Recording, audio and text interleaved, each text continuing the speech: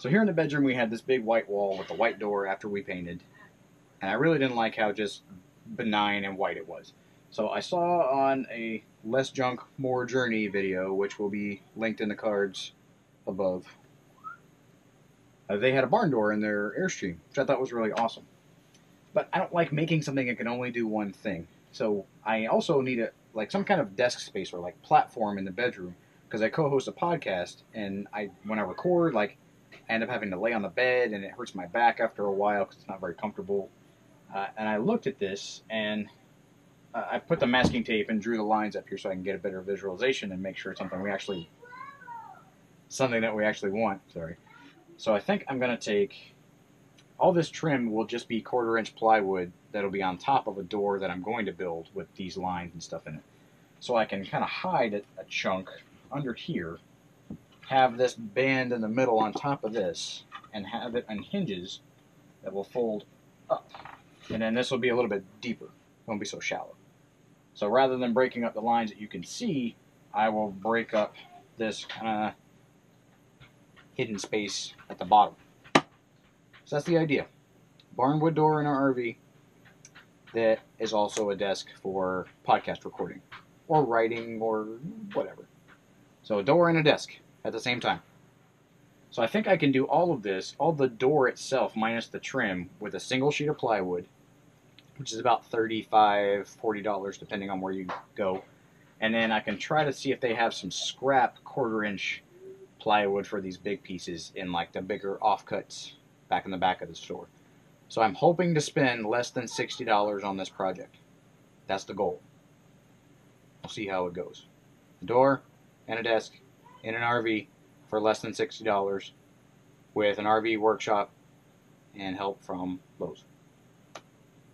Sure. We're not biting off more than we can chew. Let's do it.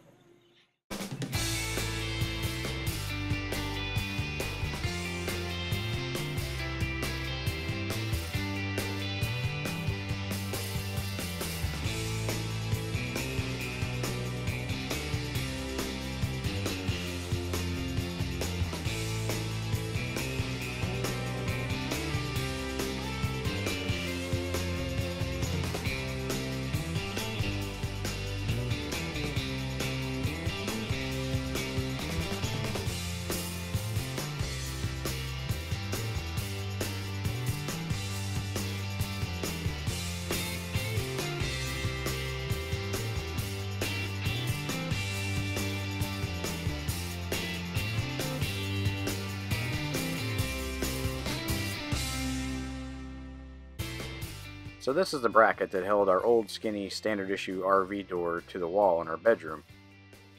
It wasn't going to work for the new one because it's a little thicker, so I had to make one in 3D design software, and then load that file into my 3D printer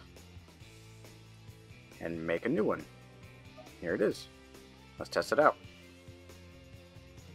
You see, it keeps the door flush up against the wall, keeps it from bouncing, keeps it from impacting the door jamb, and because I designed and printed it, I didn't have to pay for it.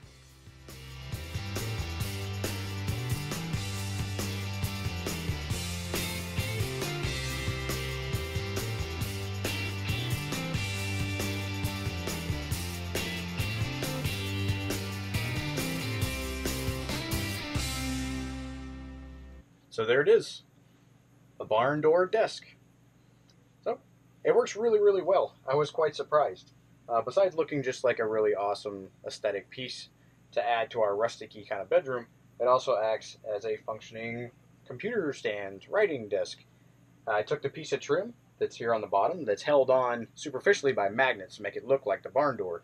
But when you want to use it as a desk, you just pop that piece off and flip it upside down. It fits inside a notch here that I've carved on the bottom and supports quite a bit of weight. So there it is. So if you like this project, or you like the idea of making efficient use of a tiny space, go ahead and hammer that thumbs up button. And if you're not already, go ahead and subscribe to our channel, and you can stay up to date with all of our neat little projects and how we learn to make the most efficient use of our tiny RV home. So we'd like to thank you guys for stopping by the PI Workshop.